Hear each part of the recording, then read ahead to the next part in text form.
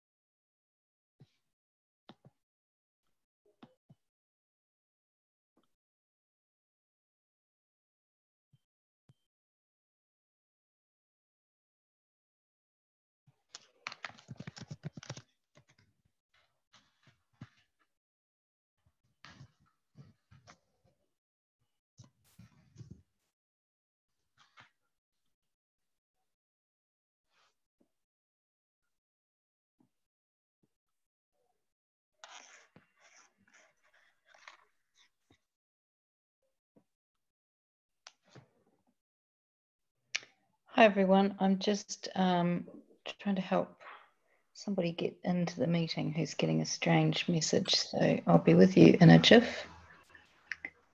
Has anyone else been watching the tennis and frustrated that they now have to turn it off? This is turning out to be an extremely long Wimbledon match. Right.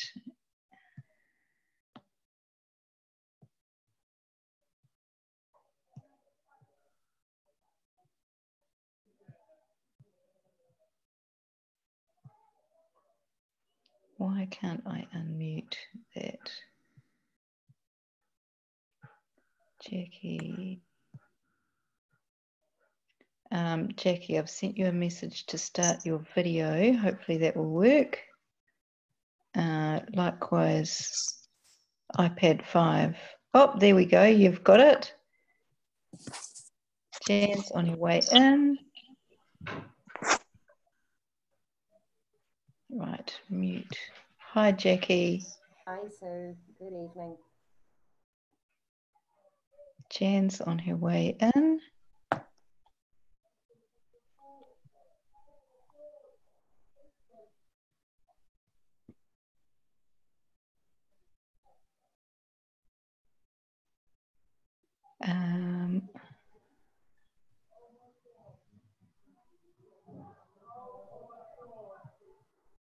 Oh, my neighbour's being very noisy. Sorry, just waiting for one person who's trying to get in. I've had two people who've said that they can't come this evening, who are going to come tomorrow. Valerie's still sick, and I just bet Madison's watching the tennis or the cricket. It's all very nail-biting here in England at the moment because it's the men's final at Wimbledon. And they're into the 5th match and they're already up to 12 games each, I think. So it's going on and on and on. And I think New Zealand versus England is still happening at Lord's Cricket Ground in the final of that. So it's all slow.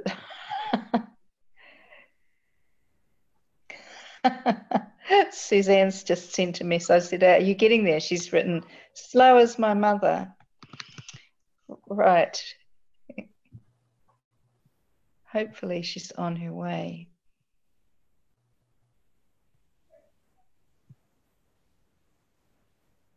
I think I can drop that down.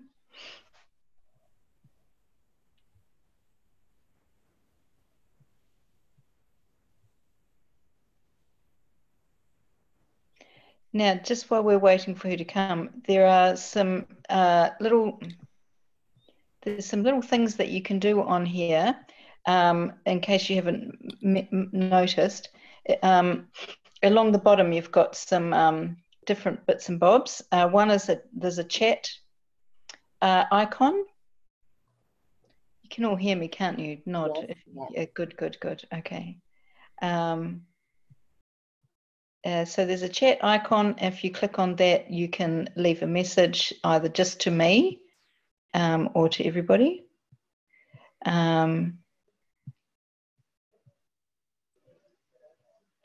We'll just see if she makes it in.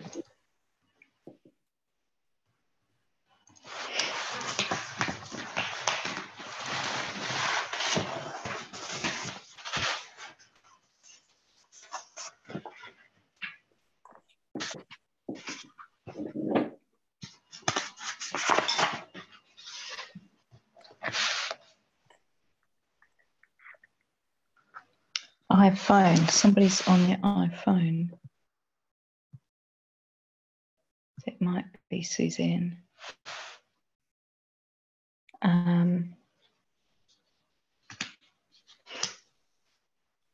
Pat, is that you on iPad 5?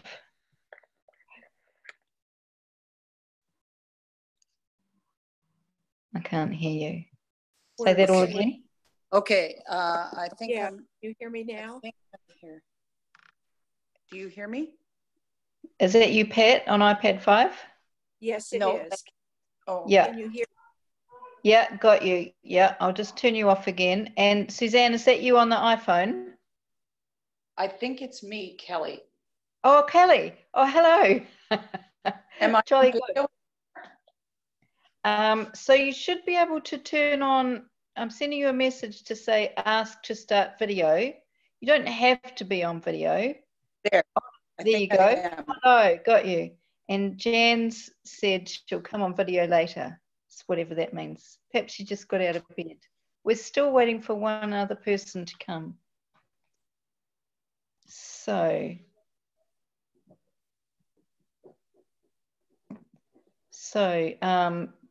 Kelly, you didn't come last week, did you?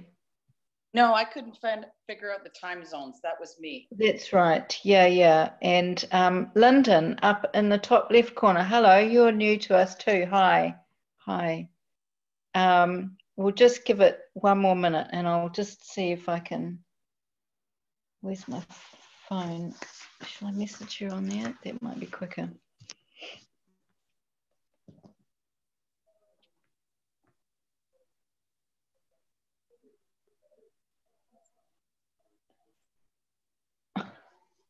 She's writing expletives now in her message to me. What's happening? Sorry about the delay. I do want to try and get people in if they're trying to get in. And Suzanne also didn't get there last week.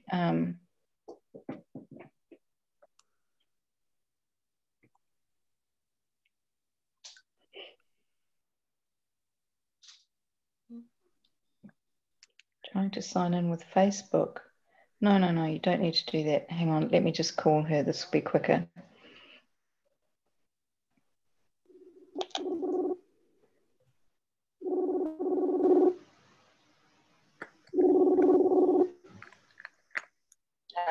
Hi, Suzanne. I just thought I'd call you because it'll be quicker this way. You don't have to sign in with Facebook. You should be able to just open Zoom. If you just click on zoom.us and somewhere along the menu bar on Zoom, there's a link that says join a meeting. And when you click on that, put that number in, and that should work. Is that happening? I'm trying. I don't mean to hold you up. No, it's okay. It's okay. And I'd rather that you got in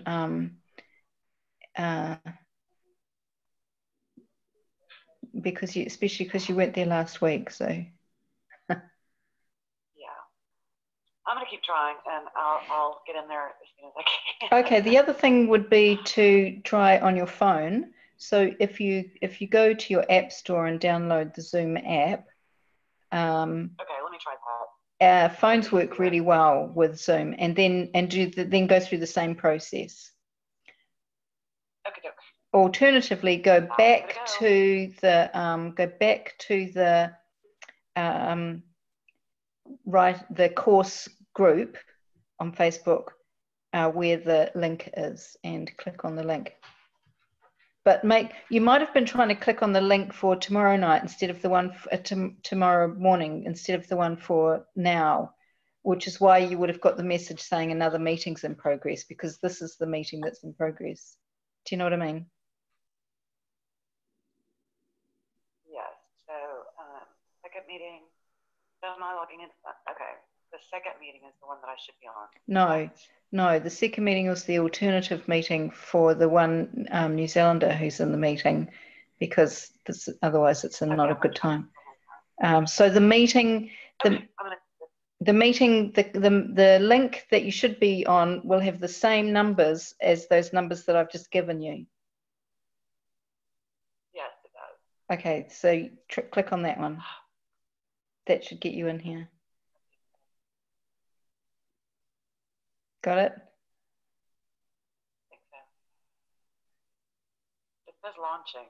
Yeah, that's good. Launching is good. I'm going to wait for it to launch. It won't take long to launch, and then you'll get a little green box that says join the meeting via audio or something like that. Okay. Just click on the green box. Anyway, you should pop up here in a minute, hopefully. Okay. See you in a bit. Thank you. Okay. Cool. Right.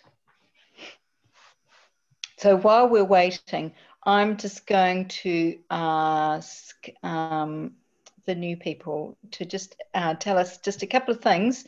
Lyndon, I'm going to start with you. Can you, hang on, let me unmute you. Tell us, what is there anything in particular that you're actually writing at the moment or wanting to write? I'm wanting to write actually a couple of things.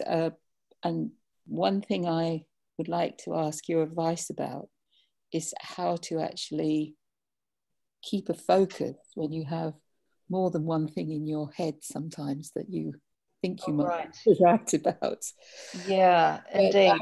I have some ideas for a kind of historical novel study in mind, one that's perhaps the most uppermost at the moment. Sure.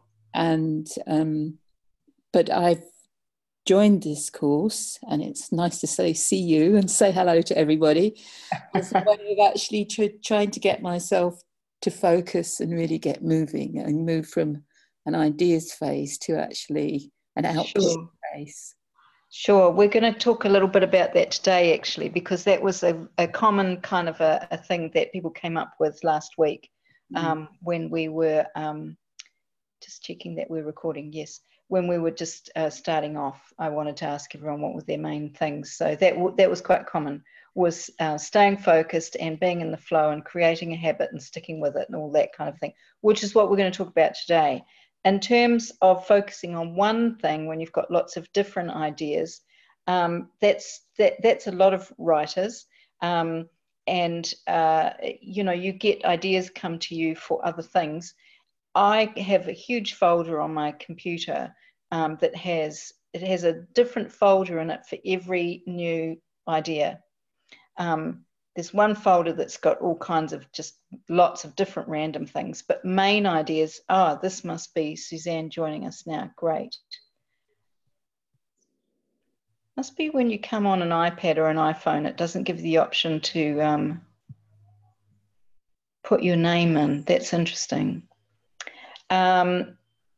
So if I get an idea about a different story from the one that I'm writing or whatever it is that I'm working on, I go and I write that as soon as I think, I mean, you've got to write everything down, especially at our age. I'll just say us, our age. Generally, we're all, you know, in that age where if we don't write it down, we're not going to remember it. So you must.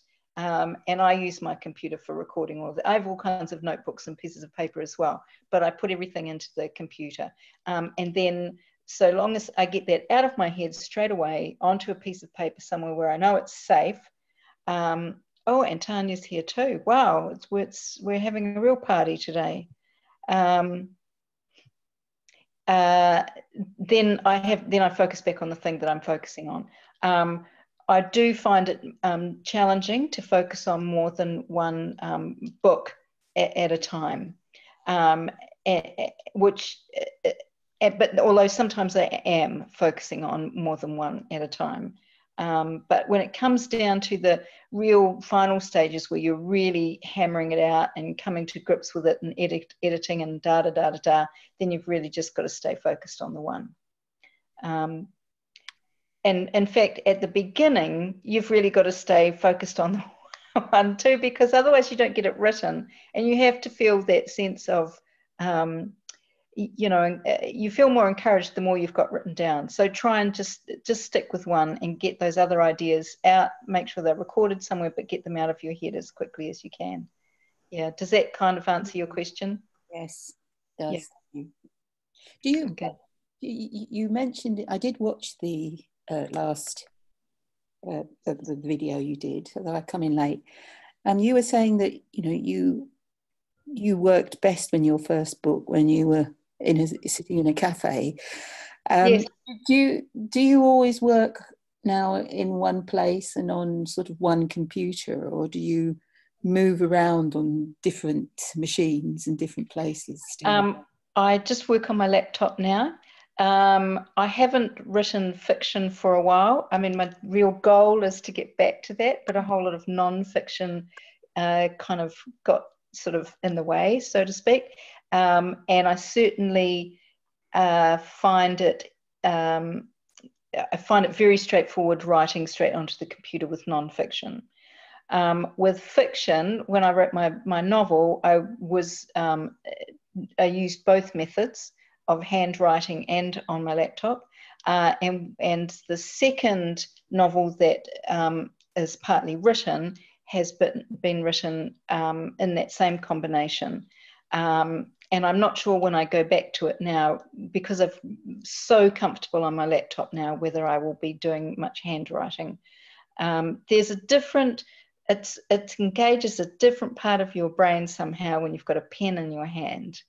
And certainly if I'm writing out planning things and thinking about things, I often have to use a pen and paper to do that.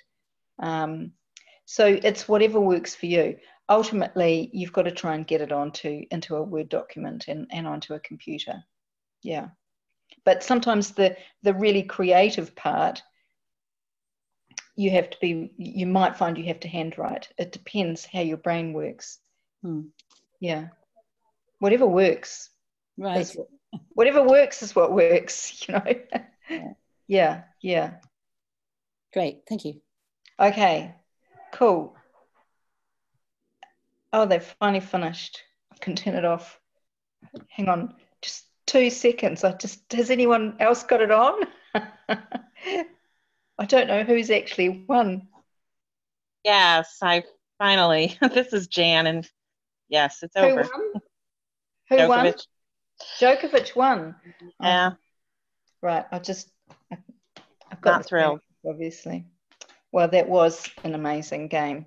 Anyway, right. back to the real world. So Suzanne, can we get a video of you? And Jan, you're not giving us a video.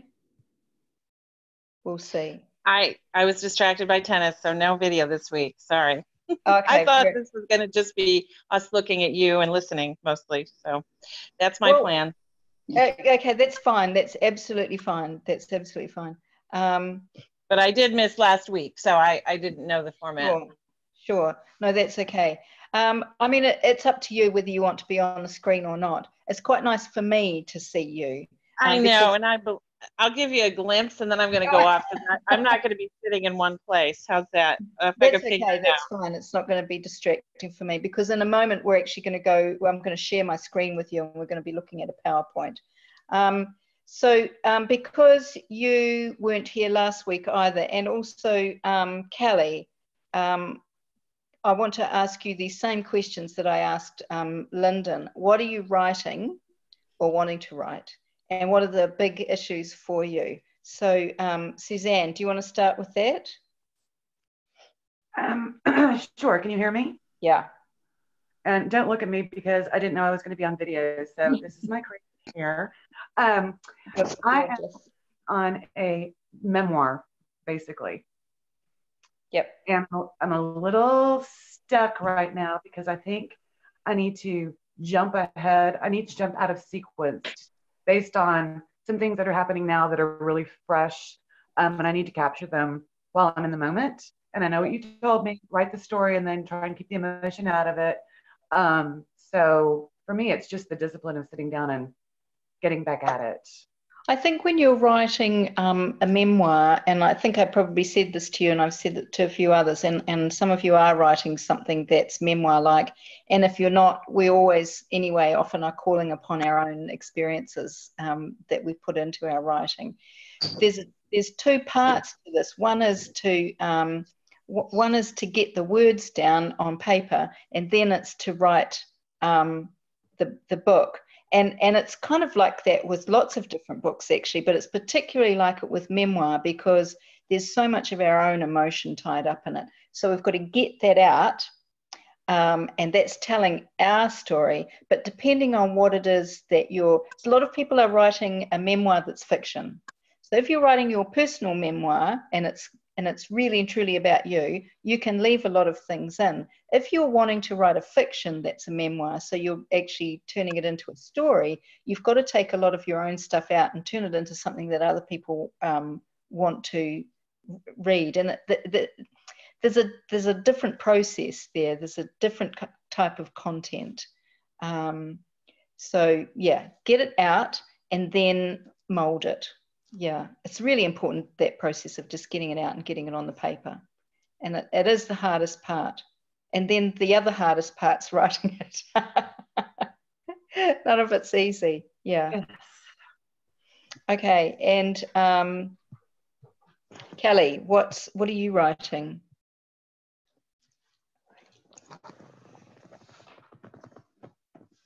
Oh, hang on, sorry. I thought I'd unmuted you. Sorry, say that again. Got you now. That I published a book about working with Indigenous people in adult learning, and I published it. And what came out of it was an intensely personal experience that I'm trying to make into, I think, a novel. And I'm not sure how to make that work. That sounds amazing. Yeah, it does. And I'm just kind of lost. I wrote a novel a while ago that was just a romance novel because I thought, I don't even have a clue. And I read a bunch of books and did that kind of stuff, and even submitted it to a publisher who was very kind and sent me a long letter saying that, you know, after they kept it for about 6 months, that it wasn't quite appropriate for us and whatever. But it was a good process. And now I'm kind of stuck on this, trying to figure out how to make what I learned there work in this personal kind of novel. And I'm stuck. So that's why I'm here, to get unstuck. Right. Okay. Well, it may, if you're writing something that's a bit different from what you wrote last time, sometimes the rules kind of shift. So when you say stuck, are you stuck in terms of getting it out and onto paper? Are you stuck in terms because you've got kind of caught up in your head with how you should write it, so it's holding you up from actually writing it? Yes, the last part. Yeah. That's okay. So forget what you got told and just write it. So it's the same kind of thing again. Now, another writer and editor may give you completely different advice from this, but in my opinion, you've got to get it out first and then mold it. Okay. So I always say with my novel, it took me 4 months to write the novel from the beginning to the end of the story, right? Then it took me a year to write it in that second part of writing it. Do you know what I mean? So I got the story out and then I wrote it, and they were different stages. They were completely different phases, and the second was much bigger than the first, and really. Yeah. Yeah. Yeah, it's going to be a process. It is most definitely a process. Yeah. This is one of the biggest things you'll ever do, and especially writing a novel. I think it's one of the hardest things to do. It's not easy, especially if you're really determined to do it well. It's hard work. Yeah. Okay. We'll talk again. I feel like I'm tripping over myself trying to tell the story. Right. Okay. So you need to get out of your own way. Yep. Yeah. And let the story tell the story. Yeah. You be the conduit. So that's actually kind of a nice way of thinking about it. When I think about the process of writing my novel, when you're telling the story, it's kind of like, I often had the experience that it was telling itself. I was just some kind of a conduit. I often talk about how I had this one experience when I was, again, sitting in a cafe, and a whole character appeared on the page in front of me who was not part of my plan. And that's, you have these experiences sometimes, especially in writing fiction, where, and a lot of other kinds of art forms, you know, any of you who've painted or written poetry, or you're musicians, you have this experience. You can have this experience where you feel like you're telling something that's coming from somewhere else. So that is the first part of the process. The second part, you're doing the work. You are totally the one doing the work. Yeah. Yeah. So it's kind of little bit different parts of the brain as well. It's, you know, it's a bit left and right. Yeah. So I think be the conduit, get out of your own way, let the story be told, and then sort it. Yeah. Yeah. Yeah. Okay. And Jan, what are you writing? Hello. Actually, Hello. I've never used the word memoir, but maybe it's along that line. It's a personal, you know, more life story kind of approach. This book has been in my head developing for probably 8 years. Mm-hmm. And I've read somewhere that, you know, once you start, there's nothing you can do but finish it, right? You got to just move forward. And I actually, you know, I find myself telling the stories personally, verbally to people, kind of getting reactions and things. So I have almost these folders in my head, but what I want is, you know, the instruction guidance from you to say, even for starters, what use Word or what publisher, what, you know, mechanism, and then just a structure, you know, to how to, again, I'm writing a lot of things down, so I have pen and paper notes, but really the way, like you said, put it all together and then later embellish and, you know, finish it once you get all the chapters done, I guess. Yeah. So definitely please use Word. If you don't have Word, I know it's not the cheapest thing to buy. I do have it. I just wondered if there was something better. Oh, no, definitely Word. Everyone will ask you for Word. I mean, you know, if you send me something in a PDF, I can't do anything with it except read it, you know. So, and I know people that have Apples and so on, they use Pages, but you need to get, you still need to get Word for Apple. Office 365 is pretty affordable. So yeah, that's easy. Yeah. Okay. There's another thing that somebody sent me something in earlier this year, and eventually I figured out that I could, it was a free program that I could download and I could copy it and paste it into Word, and that worked okay. I can't remember what that was. But does anybody not have Word? No, I have Word.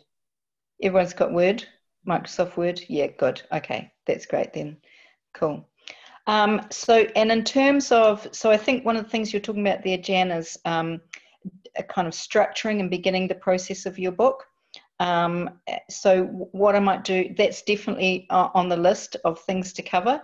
And I think that probably we might bring that up closer, because I think that's probably also where a lot of people are at, is the process of structure. What I want to talk about today, and if I'll be really honest here, and if it wasn't for the tennis, I would have read my notes through more times than I have, okay? But who knew it was going to go on for so long? But anyway, so what I'm going to do now is share my screen and open my PowerPoint and go through my notes. So what we're going to look at today, I don't even know if I've got these around the right way. Yes, I have. We're going to be looking at this area of purpose and writing, and your call to purpose, and what are the things that get in the way of that, and setting good writing habits. So we're going really big picture now, and philosophical in a way, in order to kind of come into the detail. Last week we were very much on the detail. So screen. So I'm sharing my screen. And can you all see my fox? Good-o. And can I reduce that? I can reduce that. And open my PowerPoint. Good, good, good. From beginning. Okay. So, what we're going to be talking about is making sure that your writing actually happens.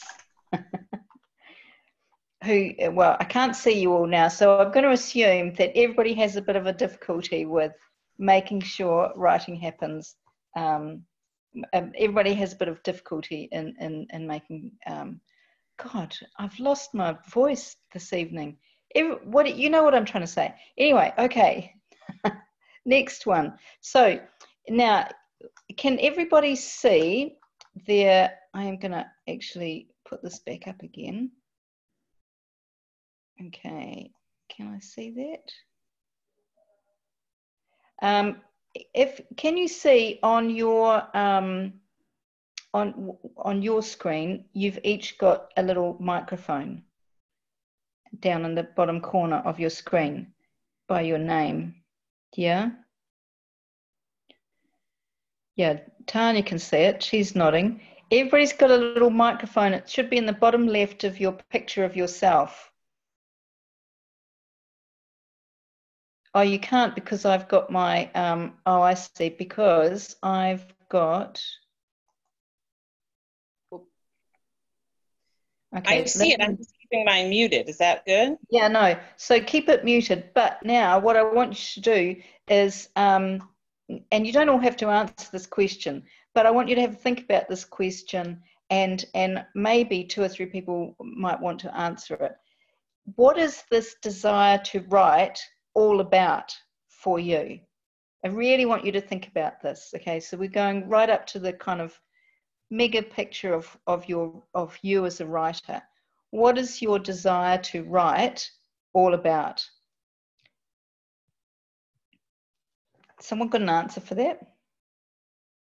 If you have, unmute yourself. And you can unmute yourself by putting your mouse or whatever over either over the little microphone, or when you put your mouse over your picture, you've got a blue box that says unmute, so you can unmute and speak. Can you? The only reason we've got them all on, hi Tanya, we've just got them all on so we don't get lots of, you know, noise. Tanya. So, can you hear me clearly? Yeah. Okay. It's about wanting to share and assist people in transition. I'm not writing a novel, I'm writing not self-help, because what comes with that is very self. This would be a program that would be provided by parole officers or social workers or other people in the field to work with people in transition. So it's more of like a handbook that would help people. Right. And for me, it's very important, having worked in the field, I see there huge gaps that are not addressed, which is people going through transition. And use an example of someone coming out of prison. There are some services that are set up that are very physical, their housing, their jobs, but there's the psychological part of it is not set up. And I'm very passionate about trying to put together something that will help people transition. Sure. Okay. And I use the prison one because that's very extreme, but I think the steps are, I believe the steps are the same, whether you're coming out of prison into society, or if you're coming out of a marriage and becoming single, or I think that those internal processes are very similar. So okay. Yep. That's what I'm trying to do, and that's what it's a compulsion in me. Right. Something that's, yeah. I think it's about creating connection. When we write, we're speaking a truth, possibly our truth, and we're putting it on paper so that somebody else can say, yeah, I get that, or yeah, I see that, or enjoying a story, or whatever. It's a form of conversation with other people. Mm-hmm. And it's about, for me, it's about being authentic in that conversation. That's my person. Okay. Anyone else? I think for me, it's Suzanne. I think can you hear me? Yep. I have wanted to write, and I have written in one form or fashion since I was in 3rd grade. It's the one thing that I think I was born to do. Unfortunately or fortunately, I also write for a living. So I think sometimes writing all day for work, I get home and it's harder to switch gears and get into that personal voice. But for me, I believe that some of my life experiences have value, and maybe egotistically or whatever, I think they would be of value to others. And so, I want to leave something in this world. I want to make a difference, and I want my writing to actually touch somebody deeply. If only one person would be good enough. Yeah. I prefer to touch millions, but Sure, we would all love to do that.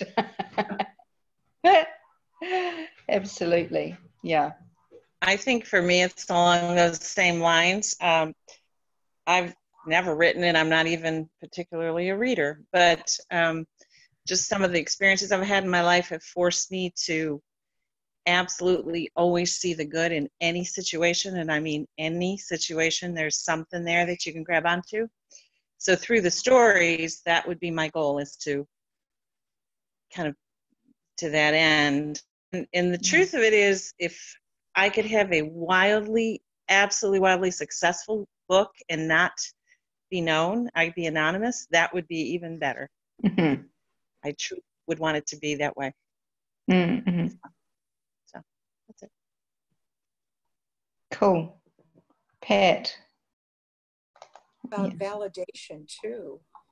And sorry, say that again. It's about validation. Can you hear me?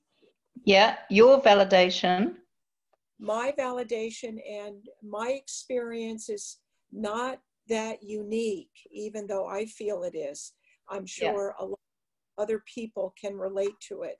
What is unique is the way that I tell it and the circumstances. Yeah. And I agree with pretty much everything that's been said before, but it's a compulsion. Even if I don't every day, it's in my head, and I'm thinking about it, and I've got to get it out. Otherwise, I'm not being true to myself.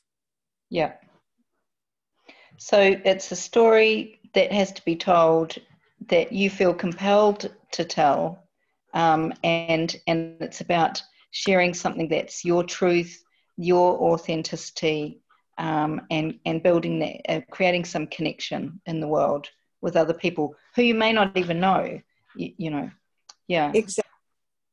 Yeah.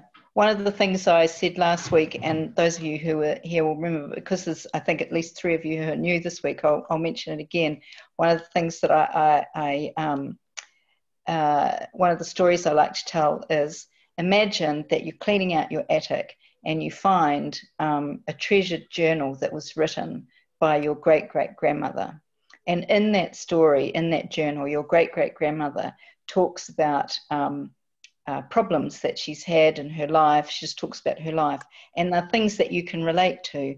And imagine finding that and reading it. Maybe she wanted to be an artist, and her parents didn't think that was a good idea. Or maybe she wanted something that she couldn't have, and you felt that same kind of thing. And imagine reading that, and you feel such a connection to this ancestor of yours, and it's incredibly validating to you as a human being to have that connection with someone who you don't know, but who is your ancestor. And I've had an experience like that, and it's so powerful, because especially if you've always been the black sheep in your family, you no longer feel like you're the only one, and it's a wonderful experience. Now imagine in 100 years' time, a young woman is cleaning out her attic and she finds your story, and that has that effect on her. Ed, I can see your legs now, I think. And so this completely distracted me now. Well, I'm trying to find everybody's picture. I lost everybody. I just see yours. That's all right. I'm just going to move mine down so I can't see your legs. But imagine the impact that you then have on someone that you don't even know, who is your great-great-granddaughter, who's found your story. And you've had this, and you've had that impact on someone who was the child of your child of your child of your child. Exactly. You know, I've met several relatives through photo albums when yeah. I was a teenager, and it was just striking how stunned I was, not only at the physical similarity, but at the lack of understanding and the lack of words that were provided to explain to me what happened to them. And it's kind of been a mission of mine to develop it through my writing, so that my daughter, my son, and my granddaughters will be able to understand whenever they're ready to read it. Sure. My legacy. Yeah. So I guess the next question is, having answered that, and you have all said a similar thing, so there's a little bit of a follow-on from that, which is, what is the reward then? So what you've talked about is, what I've asked you to talk about now is what happens for you when you write. So you've talked about your compulsion and the need to tell your story. What is the reward when you've done that? Or imagine that you've done that, or you already have done that. What is the reward that comes to you from having done this thing that you've been compelled to do? Now, yeah, go. I was going to say, my favorite quote of all time is from Dorothy Parker, who said, "The best thing about writing is having written," because it's a pretty agonizing process. But the reward is, I'm like, if I finish a chapter and I feel really good about it, or even a page, it changes my brain chemistry for the rest of the day in ways that nothing else does. Yeah. Because it feels like I've put something, a little bit more of me comes out every time I write, and I'm more grounded than with anything else that I do. Yeah. Yeah. I mean, I love that quote. I didn't know that was from her. I think there's someone from a similar era, might have been Hemingway, who said, when people say they want to write a book, what they really mean is they want to have written a book, which is a kind of a similar thought, you know, because there's a big gap between wanting to write a book and having a written book. Yeah, I mean, for me, the reward often is, yes, definitely finishing is amazing. But certainly a lot of the time, it's also understanding. I get a lot of understanding I make sense of my world from writing. Whatever the reward is for you, I'm conscious that I'm on the first slide and it's already 20 to 8. So I'm gonna hammer on through. What this is coming to is a short discussion about purpose, really, because what you're all kind of more or less confirming for me in your answers, and I'm wanting you to kind of reflect on this for yourself if you haven't already, is that you have a purpose in writing, that you feel called to it. Yeah, it calls you. And it's a process that there's another great quote that I've used hundreds of times over the years, and I love it so much, to do with your art and your music and whatever your artistic expression is that if you don't let it out or get it out, it beats you bloody inside. Tanya's nodding. I'm sure she must have heard me say that one before. I've used it often. And I certainly find that if I don't get it out, if I don't do this thing that I'm feeling so compelled to do in terms of my art, then it beats me up until I've done it, because it's a huge part of my personal expression that this is who I am. So what I want to talk about a little bit is this topic of purpose. I guess I've just answered that, really. What happens if you don't answer the call? Maybe if anyone's got an answer to that, I've used the expression, it beats you bloody inside. Anyone else got another kind of thing about that? What happens if you don't do it?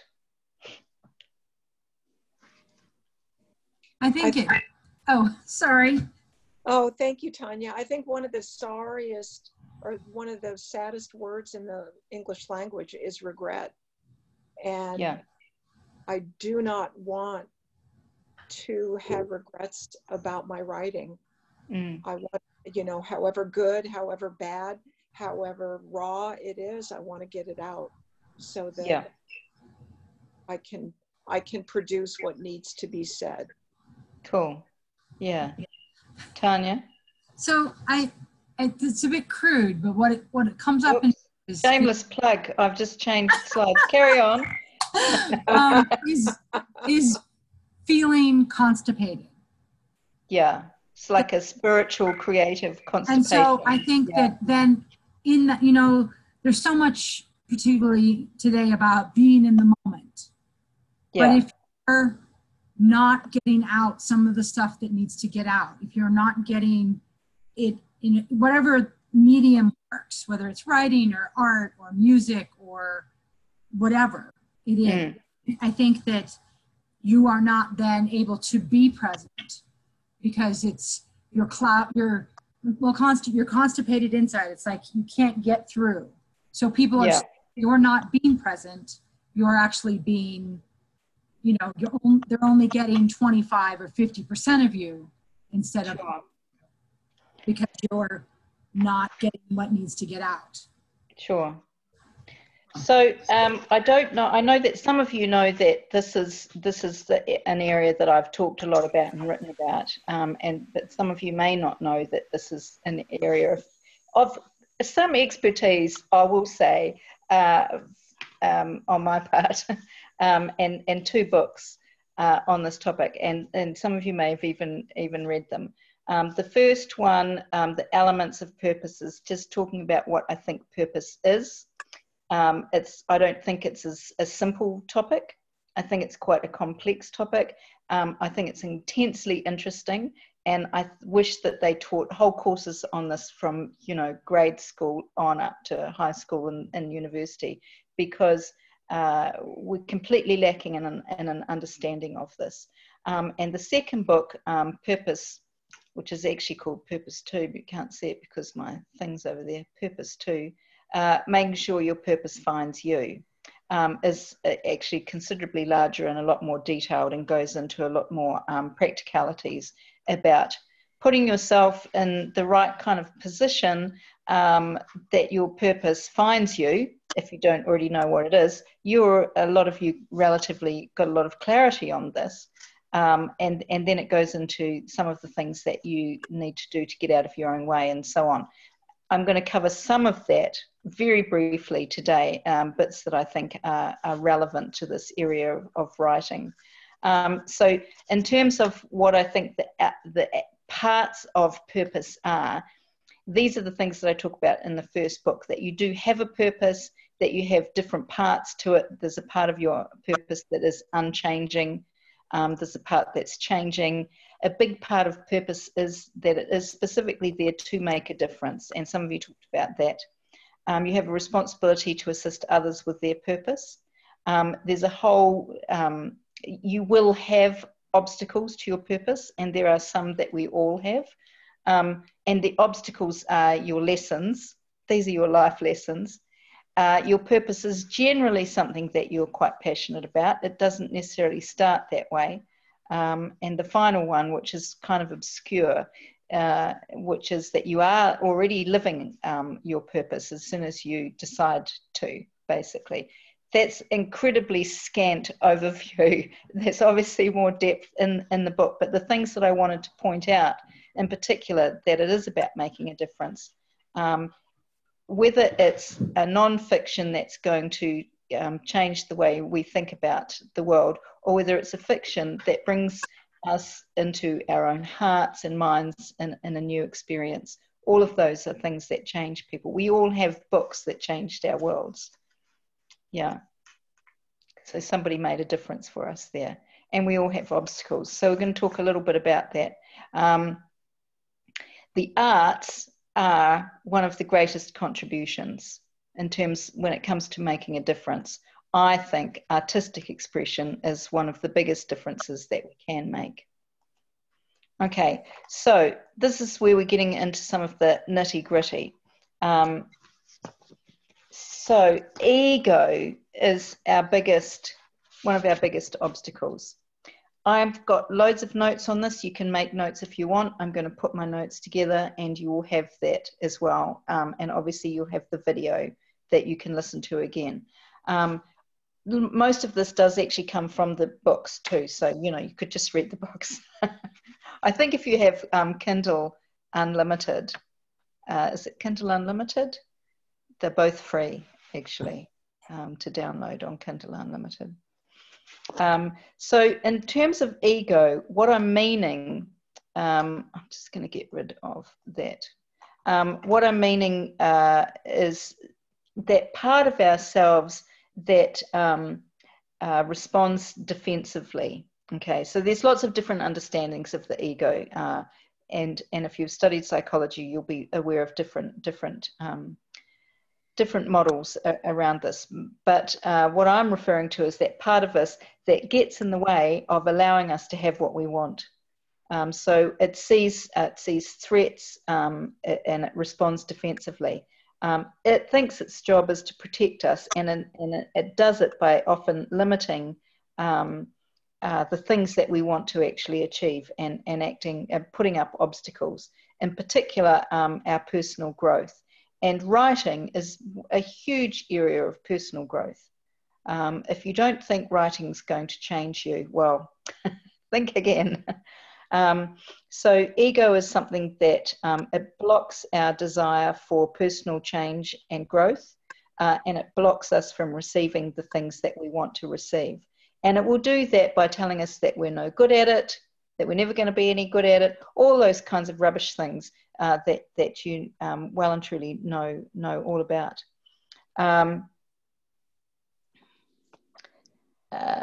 What else do I want to say about that? I think I'm going to leave that at that.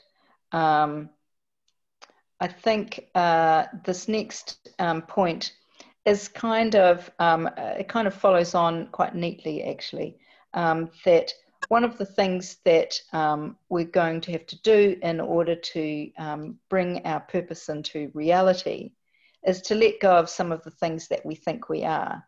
And so if we, and also, of course, some of the things that we think we're not. If, you know, for some reason we don't expect in our lives to have to let go of things, but we do need to, and rewrite the script of who we are and who we want to be. Declutter is a really practical one. I don't know about you, but I do need to be able to have everything sorted around me in order to be able to sit and write. I've deliberately made my life extremely simple in order to be able to write. I don't have a proper job. I don't live in a proper house. I don't actually have a house. I live mostly out of a suitcase. And I have almost no bills that I have to pay.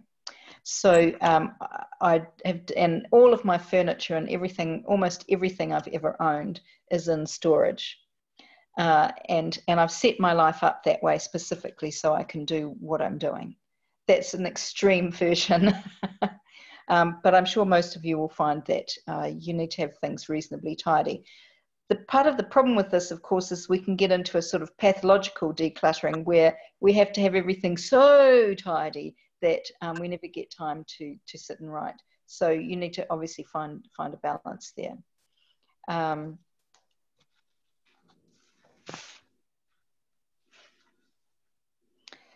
Focusing on what we want and not what we don't have is very straightforward, but very, very difficult to attain. If what you want is to have written a book, as Dorothy Parker has said, then that is what you need to focus on, not on what you don't have. This is simple kind of law of attraction stuff. I'm sure that most of you have seen all of this and heard all of this, but these are things that you will always have to come back to if when it comes to manifesting your purpose, which is the big picture version of who you are and want to be. It's the thing that's calling you and driving you. So, you know, these are things that you know. You all know all of these things, but I want you to put them into the context of you as a writer, and as a means of grappling with the ways in which you get in your own way. Yeah. Self-sabotage, again, I mean, these are all very, very similar, aren't they? Self-sabotage is when we know we want something and we set about making sure that it doesn't happen. Or we know how to get what we want, but we do the opposite. Or simply knowing what we need to do to improve a situation, but just not doing it. And obviously procrastination comes in here. Procrastination is a really interesting thing. I read some years ago this definition or explanation of procrastination that really started to change the way I dealt with my own procrastination, which is that procrastinate, this is a form of self-sabotage. Procrastination is what occurs in between intention and action. And the problem is in not closing the space between the two. Yeah, so we make excuses to justify delaying and therefore sabotaging our intention. And what we need to do is close the gap between intention and action. When I looked at it that way, it helped me to shift my own procrastination quite markedly in quite a short space of time. I tend now not to procrastinate very much, and I was probably the queen of procrastination. Probably many of you might think you're the queen of procrastination, but it was me. It's an interesting thing. Draw a line on a piece of paper and put intention at one end and action at the other end. and see that line as just being something that you need to shorten. It's a very, very interesting thing, and I suggest you experiment with that this week and keep that in your mind. Just have that piece of paper up on the fridge with a couple of magnets, or on your computer on a post-it note with a line with intention at one end and action at the other end, and see if you can reduce the length of your own line. Yeah. It's a much easier way to look at procrastination than beating yourself up over being, I don't know, irresponsible or not good enough to actually get on with it. You know, we tend to beat ourselves up over procrastination. Just turn it into something very left-brained, that it's a line that you just need to shorten. And fear. I'm not a big fan of the idea of fear of failure, but I understand that it exists for some people. I think it's a little bit new agey, the idea of fear of failure. I think there's fear of embarrassment. I think there's fear of rejection. I think there's there's fear of all kinds of different things. But yeah. The thing is for you to examine what it is that you're afraid of in terms of getting on and making this happen. That may be one element of your procrastination. So you can see how all of these things very much overlap, yeah? And I think that they become an important list of things to ponder when you know that you're getting in your own way and you're not sitting down to write. But don't ponder them for too long. Okay. So giving your purpose a chance. Now, this is a big part of what I think purpose is about. I talk about purpose as being a spiritual process that has nothing to do with religion, doesn't have anything to do with God. It has simply to do with the idea that I believe we have a spiritual part to ourselves, just as we have an emotional part and a physical part and a mental and intellectual part. And we seek fulfillment in these different parts to different degrees. We have an artistic part. So if we, or perhaps more, we might call it an aesthetic self, which seeks pleasure in music and art, for example. In the Olympics, in the tennis today, we see the ultimate in the achievement of people's physical selves. So purpose and finding our purpose and giving life to our purpose is what our spiritual part of us craves. Our spiritual part of us craves meaning, and our purpose is what gives us meaning. It's what all of you talked about today in terms of creating connection, telling your stories, and it's the thing that you're compelled to do. So I see it as being very spiritual, and therefore I believe that in order to breathe a lot more life into your purpose and into your creativity as well, and in many of the aspects of writing, is to connect with spirit. Now, you can do this in all manner of different ways, and many of you will do this, some of you won't do it at all. It may be that you do it by walking in nature, it may be that you do it through prayer. I am a firm believer in meditation, and I cannot emphasize enough the enormous value of meditating every day, preferably twice a day, even if it's for only 10 minutes.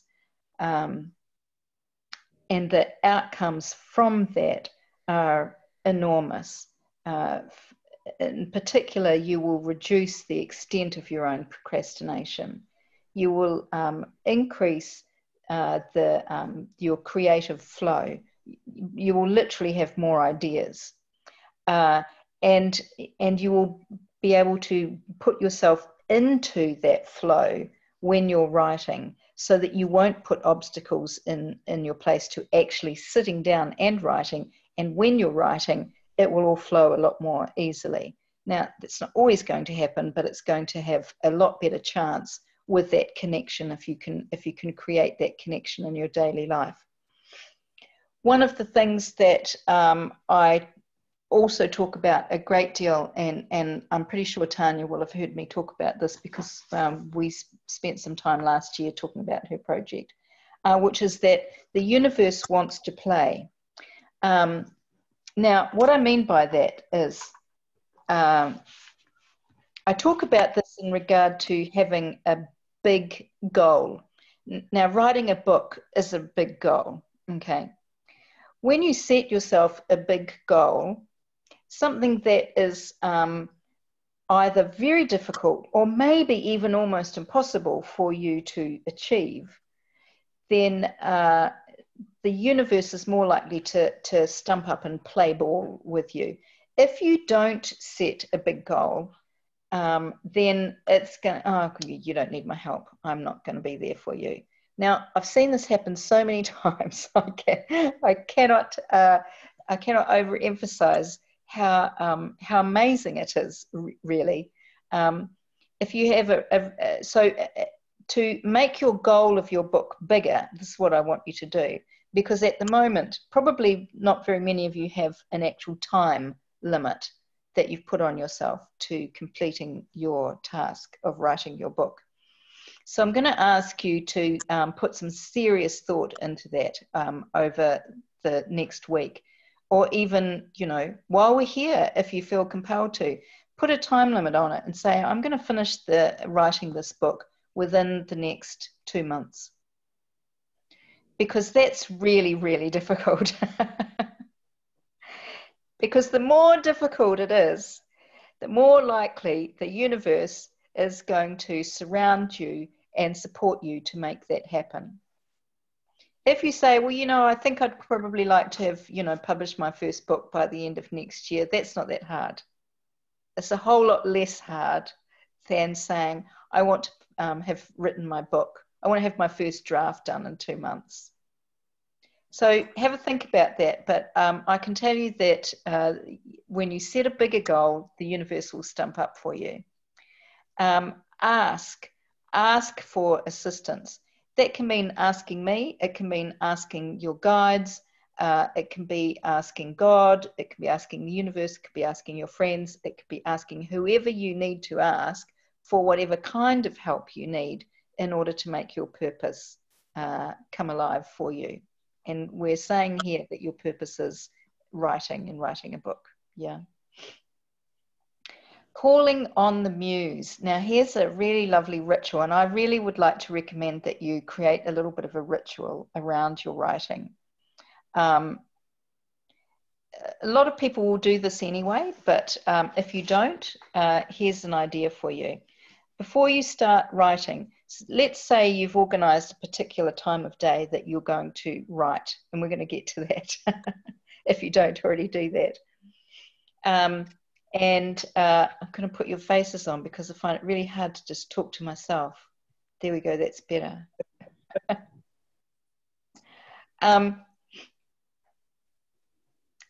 You might have a little corner of your house where you've got candle or crystals or whatever. You may not. You can have that if you want, if it makes a difference. Sometimes I have that, sometimes I don't. But create this little habit for yourself. Whether you're sitting down with on the sofa with a pen in your hand and a journal, or whether you're sitting at your desk with your computer. Sit there, make sure everyone's out of the way and the doors are closed and all the rest of it. Close your eyes. And if you have been a meditator, you will find this, you know, a fairly simple and straightforward thing to do. But if you haven't been, sit there and call on the universe, the light, God, the writing muse, the great God of writing, whatever you want to call it, that you think is going to bring you the inspiration that you would like to have. so you ask for that assistance to come. And, you know, you need to put yourself into a kind of a meditative pose. And if you have a form of meditate, I don't want to kind of tell you how to meditate in this particular lesson. I'm assuming that many of you have done that before. If not, I would say that probably the easiest thing to think about, if you've never meditated before, the easiest thing to think about when you close your eyes is your own breathing. And just think about breathing in and out and put your attention on your breathing in and out. And as you're doing that, ask for assistance for your writing. So you create a little bit of a ritual around your writing. You will find a way that feels good for you and works for you. And then you start to write. And when you've finished your writing, take a moment to thank whoever it was, whatever it was that brought whatever inspiration you had to you, or whatever assistance came to you during that time. I think this is a really important little ritual. And I know people that do it, you know, do swear by the importance of putting themselves in a slightly different space by doing this, okay? Okay, so what I want you to do, and I'm going to put this PowerPoint up in the group. Can I recommend that you download this PowerPoint to your computer and put it on your desktop and look? There's not that many slides in this. There's only about 6 or 8 or something, I think.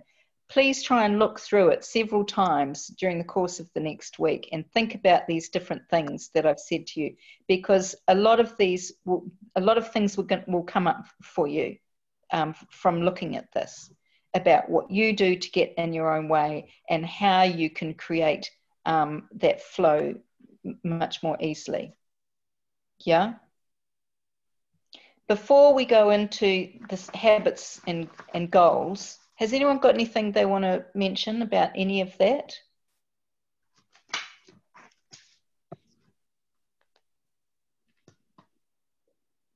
Nothing comes to mind. Hopefully that means you're kind of pondering it, which is great. I hope it's been something to get you thinking. What I would like you to do now, and I want you to make a commitment to it now, and I want you to stick to it, this commitment for the rest of this week, and then I'm going to ask you about it. People come and do these courses because they want to be held accountable, so I'm going to hold you accountable. I know you come to learn things as well, but there's always that element of accountability that you're looking for.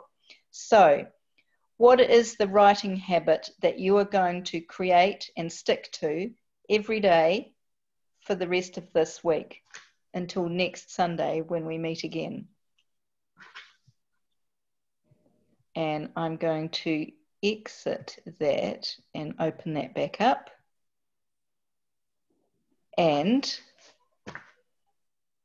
Jackie, tell me what's your habit that you're going to, and goal that you're going to create for the week. Hang on, I've got to unmute you. Got it. I'm thinking sort of 2 hours a day. I don't know if that's enough or if that's too much initially, but just to sit in the chair and stay there for 2 hours would be a big plus. Yep. And is that like a morning, evening, or how does that work for you? Do you do it at home? Do you go to a cafe? How does it work? Mornings is better for me. I'm an early riser. I'm generally up by 5:30, 6 a.m. So it's perfect. And I know that's when I should be doing this stuff, but that's when I go out to the garden and start potting plants. Right. And have you got interruptions in your house that are going to interfere with your 2 hours in the week? No interruptions. You'll be the envy of at least a couple of other people here, I'm sure. I know Tanya's got 2 boys, I think, right? So, yeah. So, Jackie, 2 hours a day starting tomorrow? Yes. So, Monday, Tuesday, Wednesday, Thursday, Friday, Saturday, Sunday, that's 7 days until we meet again. And so you're going to do 2 hours when you get up. You're not going to move from the chair. No, just for coffee. Just for your coffee. Just you don't have too many coffees though. I think sit down with the coffee to start with, you know. Yes. Everything I'm can pouring be my coffee after the 2 hours is up. yeah. There, I think that's good. That's good. Unless you're really desperate for your second coffee. Yeah. Cool. And so if you manage to do that, or more, so write down each day how long you did or how well you did, you know, and you might do more. You might end up being there for the whole day. That's fine. Okay. If you end up being there for the whole day tomorrow, that does not excuse you from doing 2 hours the next day and the next day and the next day. Okay. Yeah. We're talking about a habit. Okay. Yes. Cool. Right. Okay. Who's next? Who's going to come up with one? I actually was thinking exactly the same thing. What was the lady's name that just spoke before me? That was Jackie. I was thinking exactly the same thing. 2 hours? 2 hours in the morning. 2 hours in the morning. Okay, so Kelly's for 2 hours in the morning. And have you got distractions in your house? Only ones I create. Okay. Good. Good. And what are you going to do about those distractions that you create for yourself? Oh, I don't know. Maybe put a curtain between me and my dishes, I guess. I don't know. I think I'll go out onto the deck where it's quiet. Okay. Or do the dishes tonight before you go to bed, or, you know. Yeah, exactly. Yeah. All right. I think if I just sit down in the mornings and spend 2 hours writing. Okay. Cool. And so are you writing, you're writing with your pen or your laptop or your... Well, I've got to start with my pen and just write kind of an outline or key challenges or something, because I'm actually, when I get onto my laptop, I'm writing two different things. Sure. One is kind of a factual memoir, and the other part of it is this very personal memoir of, you know, that's getting tied up into it. I think if I'm going to get both of them together, I need to actually just sit with that idea of incorporating the two things together and just scribble until something kind of gels. Yeah. So I think I got to start with a pen. Sure. I think when you've got timelines, you do have to plot things out, definitely. I mean, any fiction, actually, you've got to plot out. Cool. Okay. So same applies for you. You know, if you spend the whole day writing, doesn't excuse you from doing 2 hours the next morning. Kelly, 2 hours every day. So she's already thinking about it. Okay, Tanya. So I think 2 hours would be really phenomenal, but that's not going to happen in my life. So I'm going to go for a half an hour in the morning and a half an hour at night. Cool. So the half an hour will be up before I'll get up, make a cup of coffee, let the dog out, and then before I wake up the kids. And then at night when my youngest has gone to bed and then my older is just plugged in to his whatever it is he's up to, then I usually have a bit of time and I'll just sort of schedule it out. Right. So managing the offspring. Cool. So I'm working sort of before and after. Yep.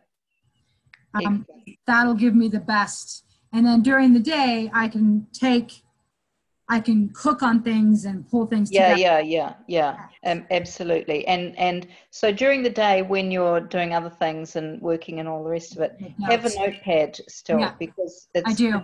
Yeah, cool. Excellent. Okay. Right. Suzanne. So what she said, I don't right now have 2 hours a day. I can probably do 30 minutes to an hour. The biggest distraction I've got in my house is I happen to have a husband who I really, really like and enjoy spending time with. And so, and I guess I'm in the minority, but I like to come home after a long day, and I think I'll just spend a few minutes, have a glass of wine, and deconstruct the day. And before I know it, it's 2 hours have gone by. So I need to have discipline, and he supports me thoroughly in going in my office and closing the door and just doing what I need to do. So I will commit to at least 30 minutes, if not an hour per day. And is that in the morning or the evening? I am so not a morning person. It will be the evening. Right. Nice dog. Hello. But I also have 2 German Shepherds, and they're somewhat distracting. Yeah, they can be.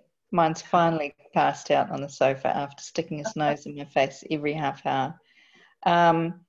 Okay, that's good. So every day for the next seven days. Cool. Yes. Are you going to do it this evening? Yes. Good. So that starts from this evening. The same for you, Tanya, starts from this evening. Okay. Anyway, because it's still the day there. We're already in the evening over here. Okay. Good. That's you sorted. Who's next?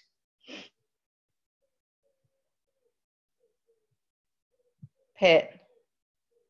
I'll do it in the morning before work, and I can commit to 45 minutes because I'm also training for a half Ironman. So, wow. Yeah, 45 minutes of writing, 45 minutes of exercise, or an hour, depending.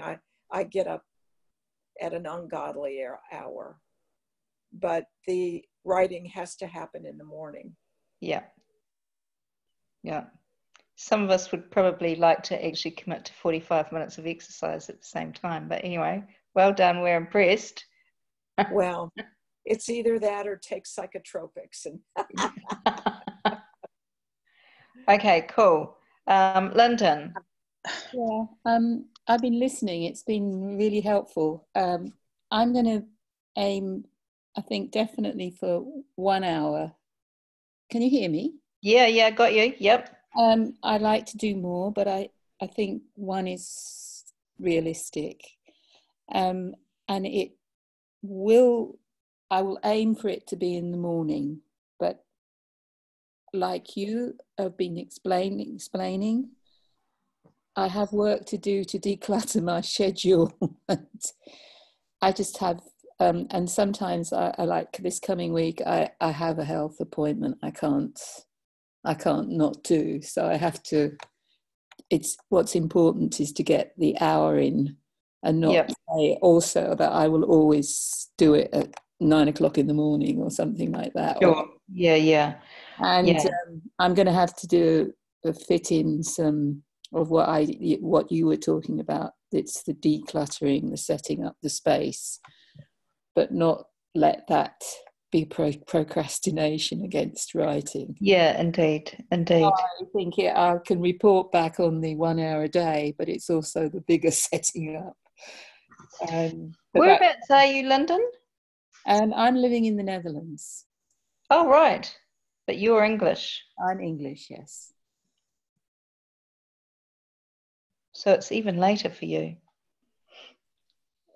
Yes, but it's, the way you set out the time list, it's 1 hour time difference from people in the UK. Yeah. Cool. And Jan, I think we just got you to do. Jan, are you there? I am here. Hi. So yes, I did definitely resonate with your comment about the decluttering. I need to do that and create just a specific space. It'll be at night. I have a parrot, very noisy parrot, but she goes to sleep at 8 o'clock. Okay. So that'll how long? Down. It'll probably be a couple of different separate hours, but I'll see how it goes. I guess for sure I could say 2 hours. Yeah, I could do that. Okay, but I haven't sat down the whole time this has been going on, so sitting is hard for me. I have some real issues with my back. So that's maybe I'll set up a place where I could stand up and type. That might work. That's how Ernest Hemingway typed, standing up. Oh. Yeah, I don't know why, but he always did. Yeah. He had an old-fashioned typewriter on top of a chest of drawers, and he stood and typed. Yeah. I think I'll look up a picture of that. Thank you. There you go. Whatever works. All right. Okay. So I don't know if anybody did the homework from last week. One person sent me, actually, I think that was you, wasn't it, Jan? Sent me the thing, but you sent it upside down. But anyway, I did upload from that editing thing. I did upload my version of the editing into the lesson 1 unit within the group. So when you go into the Facebook group, there's a menu.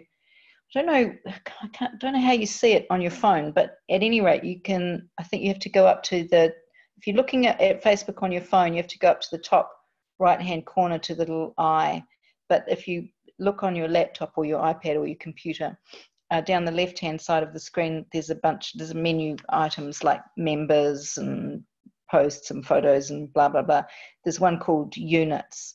And if you click on that, then what you'll eventually see is unit 1, 2, 3, which is each of these weeks. So at the moment, unit 1 has got last week's PowerPoint, the link to the video recording, and the Word document that I uploaded, which was an opportunity for you to edit that document based on the things that we talked about last week. I've now also uploaded my edited version. There'll potentially be lots of differences, and that's okay. I've tried to put in some explanations for why I did the things I did. Have a scan of that and just, it's not all black and white. It's not absolutely, right and wrong. But have a look at it, and I think you'll get a feel, and that might be an exercise that we do again, because I think it's quite useful when we're at that kind of micro level of writing. I will upload the PowerPoint that I've just showed you into the group. I want you to download it and put it on your desktop or your iPad or whatever, and look at it several times and think through again some of those things that we've talked about. And I'm glad that it's been useful for you to think about the things that get in your way and the importance of this process of your purpose to you and how rewarding it is. And keep that, very much at the forefront of your mind. This is part of who you are. It's becoming a big part of who you are. It's now a massive part of who I am. But it's taken me years to put myself into this place where I now call myself a writer before I call myself anything else.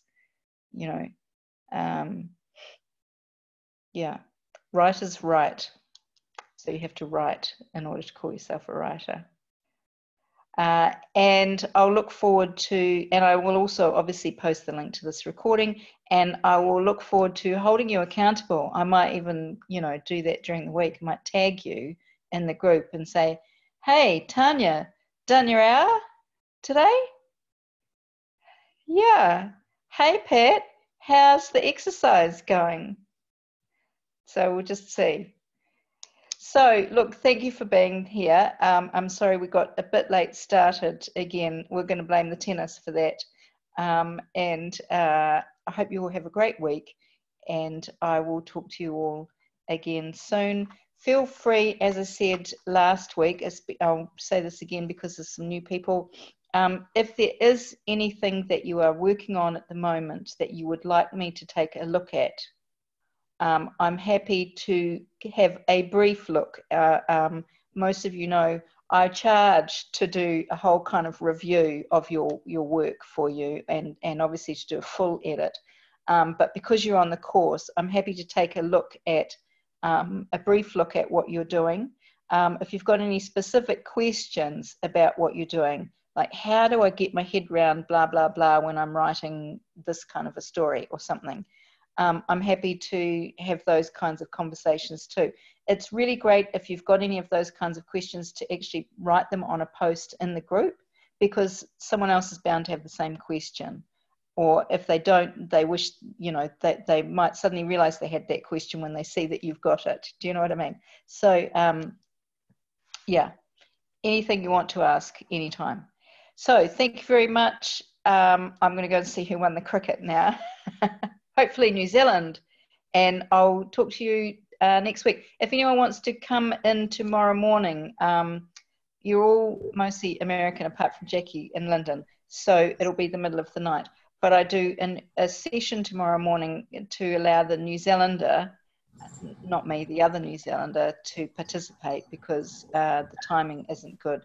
So I've got that information in the group. If you want to join a second time in the morning, you'd be really welcome to keep her and me company. Great. All right. Thank you, everybody. And Thank you. I'll talk to you soon. What is the code for Monday meeting? Uh, What's the code for the Monday meeting? The code for the Monday meeting is, well, it'll be the middle of the night for you, Kelly. Oh, will it? Yeah, yeah. It's because, so that's why it's really hard if you've got people in every corner of the world to create one meeting time. So it's at, what time is it at, Jackie? It's 8 a.m. our time, which means depending on which time zone you're in, Kelly, it would be 3 a.m. New York time. Oh no, I'm not in New York. I'm way west of there. But Okay, so if you're in California, it will be midnight. okay. So, you know, but it's up in the group. It's up in the group. And it was also on the email that I sent today. Okay. Yeah. Get that. Okay. All right. Cheers, everybody.